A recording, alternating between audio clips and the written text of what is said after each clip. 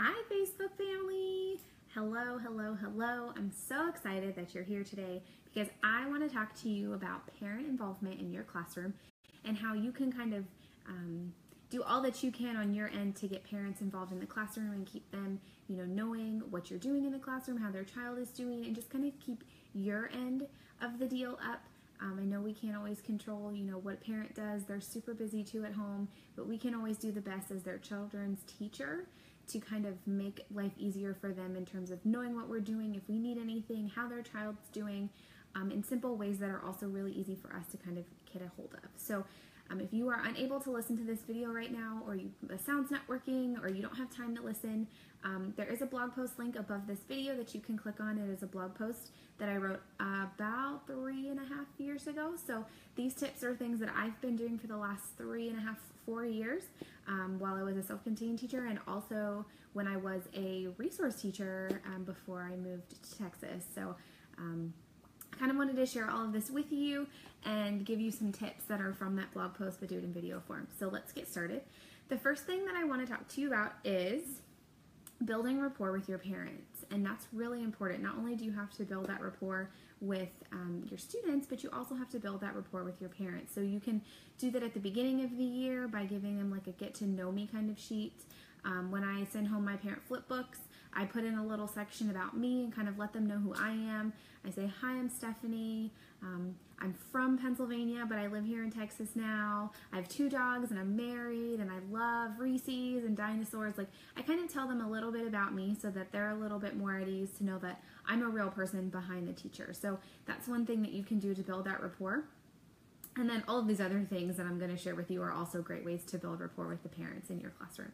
So one thing that I do suggest, if you are a special ed teacher, which I'm hoping you are because you're here, I have a parent IEP binder, and I know sometimes when we go to IEP meetings, parents come and they have these huge binders full of stuff, and then sometimes there's parents who just kind of come and pretty much sign their life away, right? And they're really confused about what's going on, and but they're very trusting that we're going to do what's right for their child. So this is something that I created for the parents of my students, and it's a parent IEP binder, so you can certainly point them in the right direction of finding this, or you can create one for them. I think it's a great place to start. You don't have to go as all out as I did to make this one, but it comes with all of these different tabs and things like that.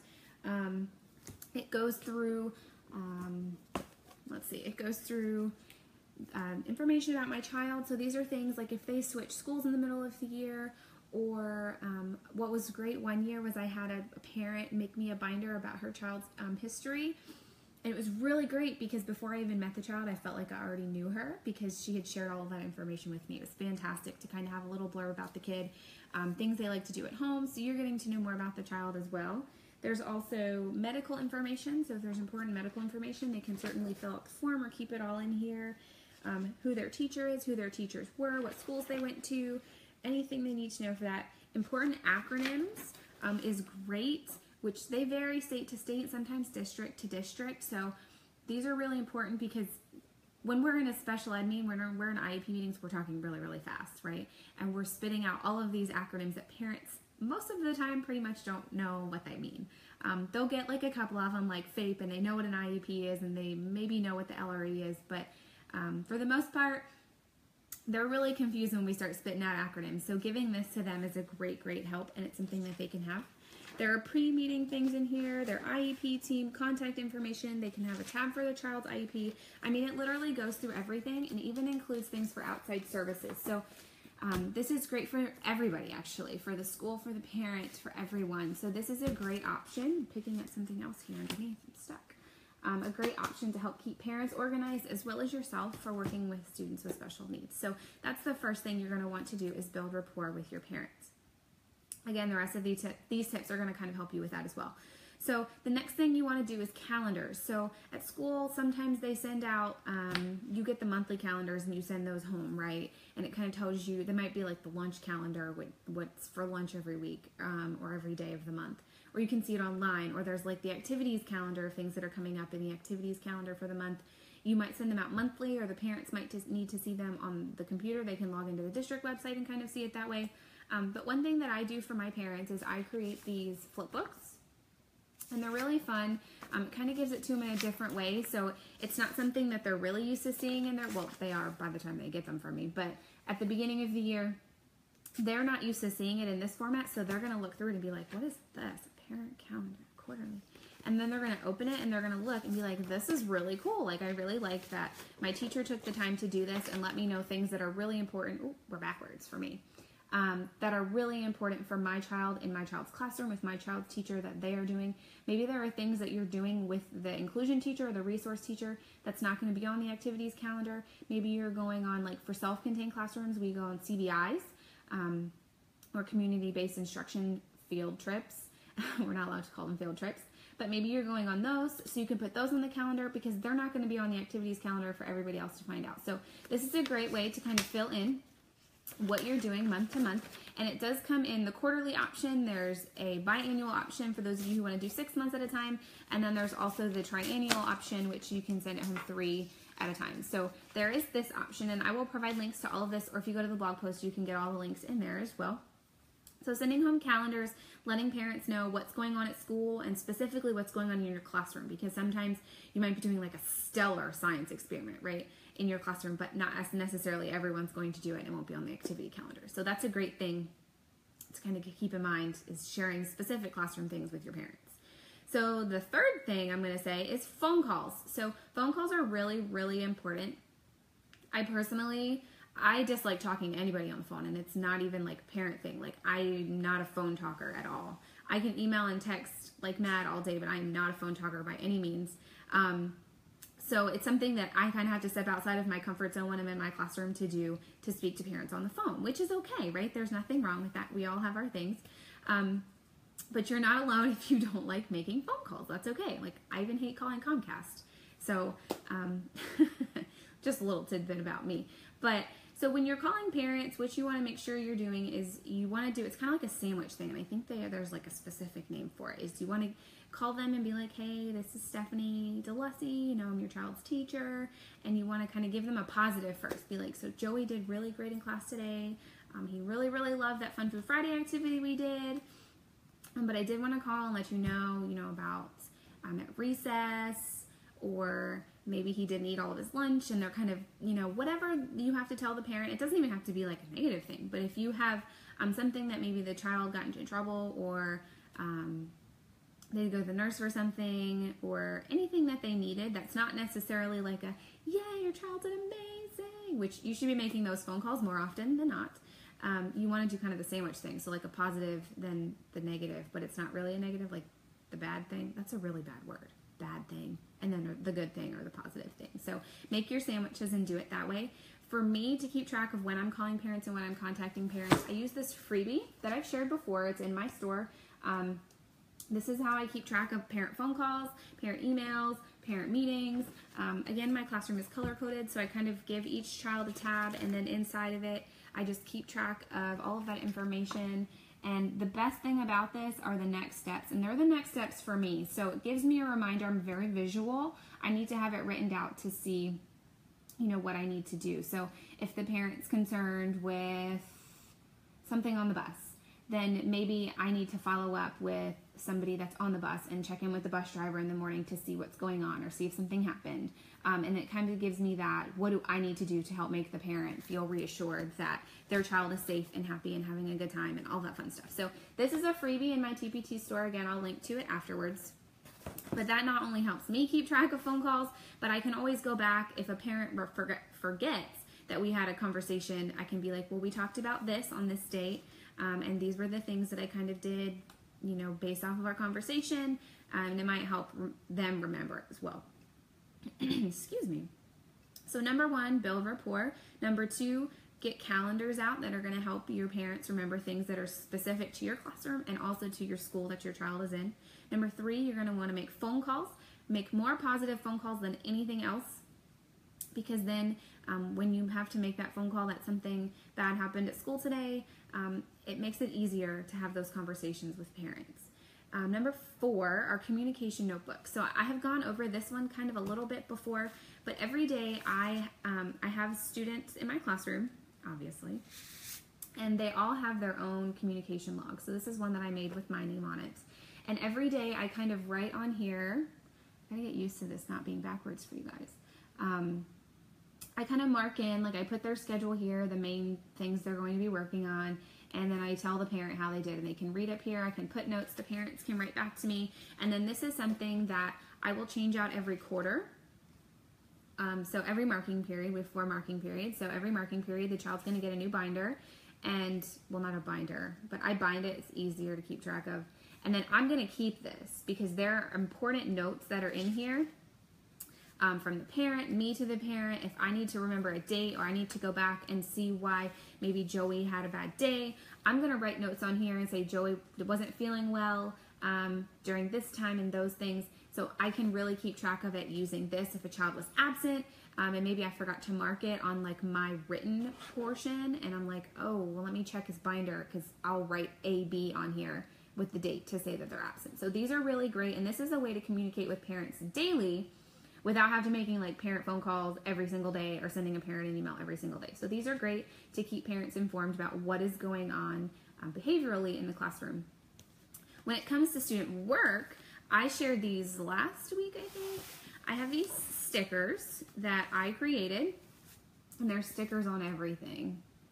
So I'm just gonna and these are what I put on when a student is doing work. I call these communication stickers. So when a student is doing work, when you look at this, you don't know, well, you know that I did this, but you don't know if the child was nonverbal and did it hand over hand with the para or with the teacher or whoever they did it with, or the parent doesn't know. The parent might think that the child did this on their own, and they're going to come to an IEP meeting and be like, well, my child can spell Monday like this. Like, why does he need this goal about identifying days of the week?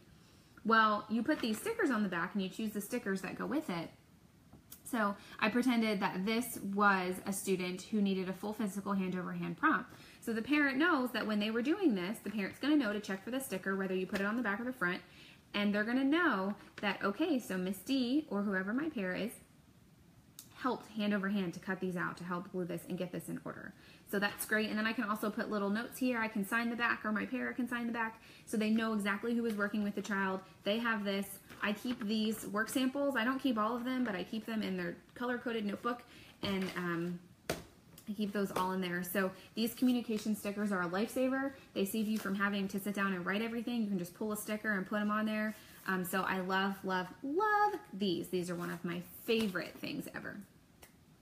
Number 5 is sending home a parent newsletter. Now, I know that at school, some of you have like a peak of the week or a peak of the month, and you kind of have to change it. Like if you have to have a website through the school district with like your information and your schedule and all that fun stuff, sometimes you have to have a peak of the week.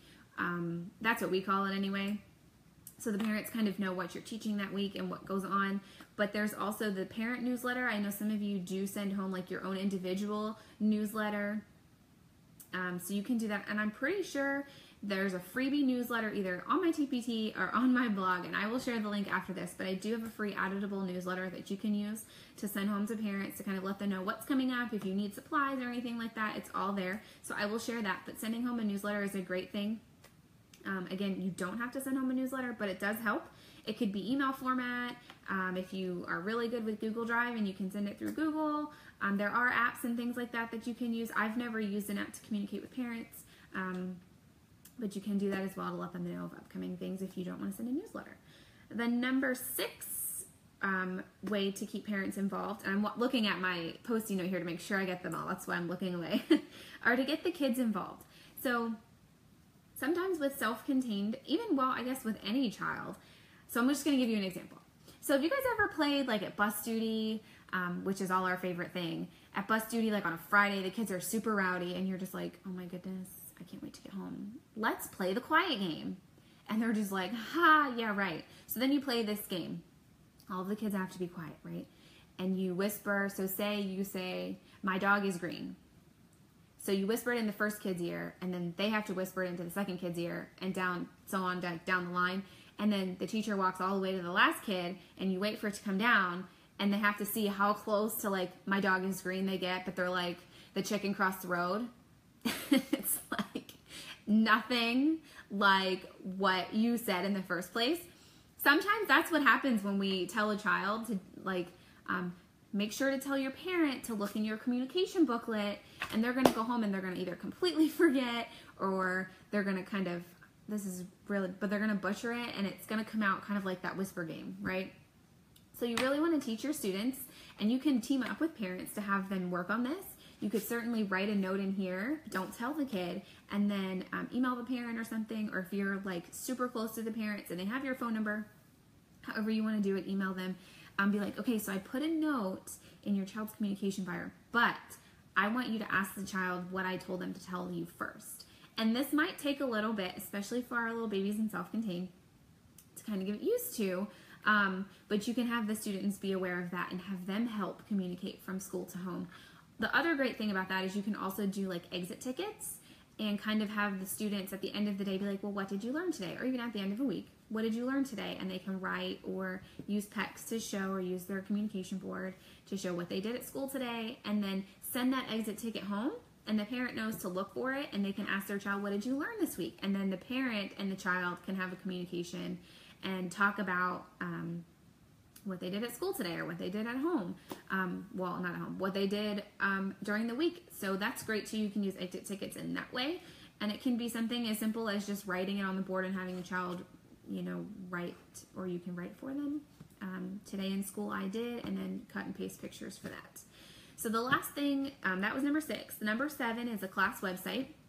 So I know that some districts do require teachers to have a district website, which is something that I mentioned before. Not all do though. I've worked in, I don't even know how many different schools I've worked in now, because I've worked in 4 different states. So I think only like 1 or 2 of the states that I've worked in the schools that I've worked in, have required the teachers to have websites through the district, which, I mean, is cool. Hey, whatever you want to do.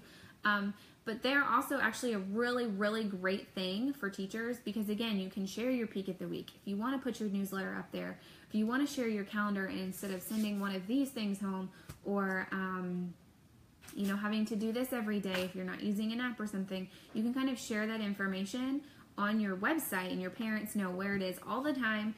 It could be something as easily as you can buy a domain for like $7 and be Miss DeLussie's class, and they know to log in, and here's my schedule, here's all of this.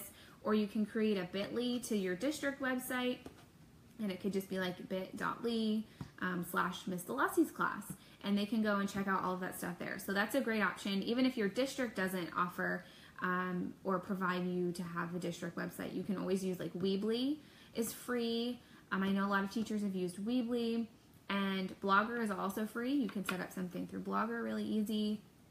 Those are really the only 2 besides WordPress, but WordPress I think is a little much for just communicating with parents. So let me go back over the 6. Actually, I gave you 7 tips. And then after, if you have any questions, I'll go back through and answer any questions after this. So number 1 is build rapport.